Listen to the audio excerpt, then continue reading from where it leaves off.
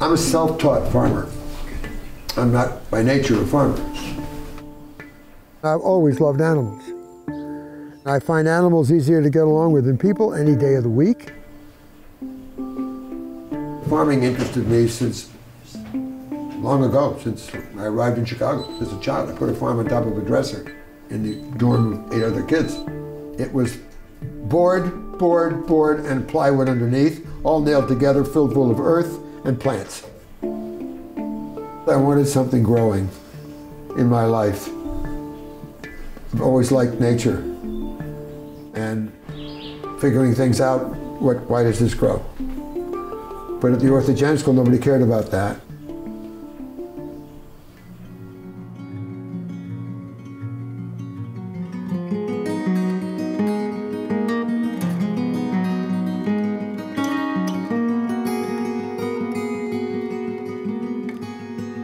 I asked myself when I was a kid, because I was at war with everybody, why am I this way? What is going on here?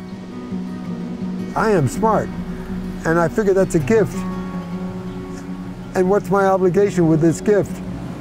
That's been the question I've asked myself since the day I was cognizant. And when I first licked plastic as a child, it was called Bakelite, was not called plastic.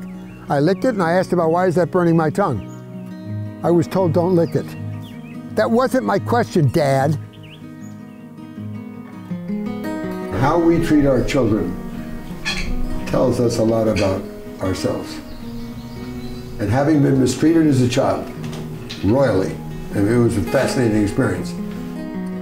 I had 6.5 years in a nut house. That was a fascinating experience. And then I entered Wall Street, and that's a different nut house. It hasn't been easy, and I'm 83, and it still isn't easy.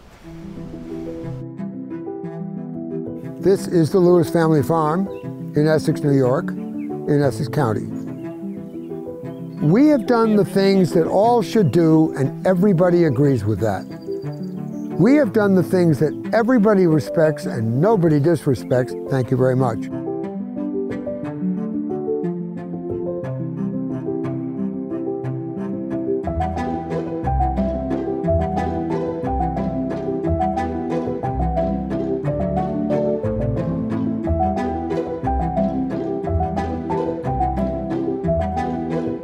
I go to town meetings, they're screaming at me at town meetings.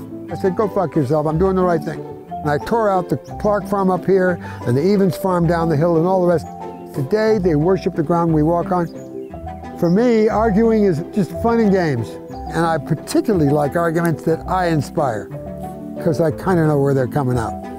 There's nothing like a good fight, if you have a good purpose. I don't fight for the sake of fighting.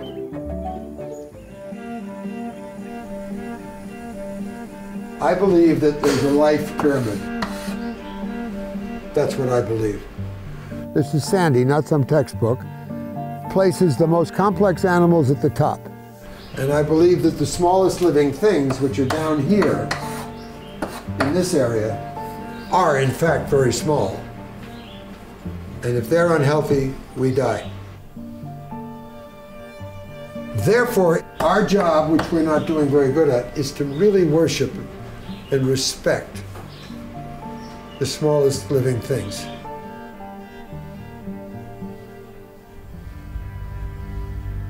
Something that happened here at this farm caused me to think back to something that happened to me as a 5-year-old. I end up taking sulfur pills. You bust them up, you mix them with milk, and you make the kid swallow it and he vomits. That's the life I had, badly mistreated as a kid. Until one day, it's our pediatrician, and he comes in with a needle and goes like this on my rear end, and I'm a little kid. I mean, you see a needle, and you're a child, you don't forget it. I felt good the next day. It's the next day. So I asked, what the hell was that? It's a miracle drug. But what is it? It's penicillin. What's penicillin? Nobody knew what it was. In fact, it was restricted to the military. Because Dad had clout, this guy could get it out of Mount Sinai, brought it down and bang me.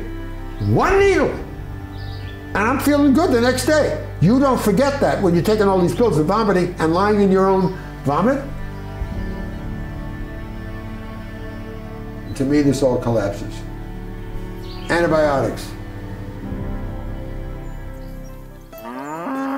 One day I was in my kitchen with Gus. Up here, Gus, up here. And Gus and I got a phone call from Paul, who said that 2 bulls out here were dead. I said, well, I'm sorry to hear that. How'd they die? He said, I think they gored each other. Call the vet and ask him to come over here and do a field autopsy. Both had pale lips and pale nostrils because their red blood cells had been impacted by anaplasmosis.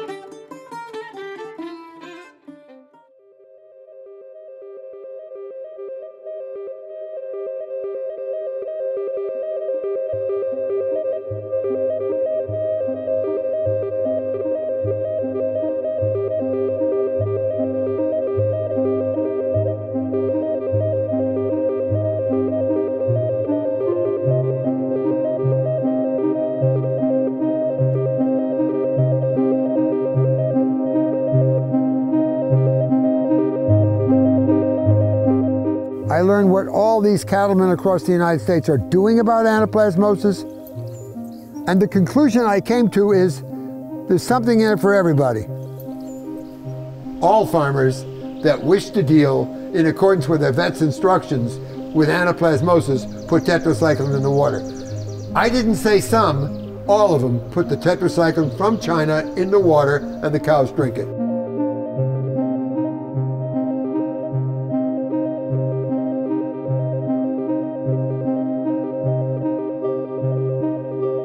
The tetracycline causes obesity in the cow. You can harvest them at 11 months. The farmers get their animals to market faster because they're fat. And it'll be in every store in America. I don't care what you buy in the store, taste the meat, it has no taste. You're eating cardboard. But don't worry, we've got A1 sauce, Worcestershire sauce, ketchup, salt, and pepper, and grind it up. You can eat it and have a beer. You're fine. But the bottom line is, oral antibiotics destroy the gut biome of the animal, which is not just the animal's immune system, but it is also the basic element within the animal that enables the brain to think. And we're destroying the smallest living things, which, after you do this often enough, and you shit all over the fields with your tetracycline, you will kill the food for the insects. That will starve the birds, and it's the canary in the mine shaft. If we don't stop mistreating the gut biome in livestock and in people and in old persons' homes, if we don't stop this careless use of antibiotics, we are going to wipe out our ability to resist infection. If this is healthy, it takes care of your immune system. Also, for your moods. So if you're in a good mood, and I'm in a good mood, it's because your microbiome is super healthy. And if we honor the needs of the smallest living things, the whole damn pyramid's healthy. And if we don't, the pyramid's at risk. And it is my feeling, without any question, that various insults to life itself manifest themselves by the treatment of the smallest living things, and we see this as the daily killings of young boys who are less stable because of what's happening to their gut. There's something going on in their system. It's the gut biome.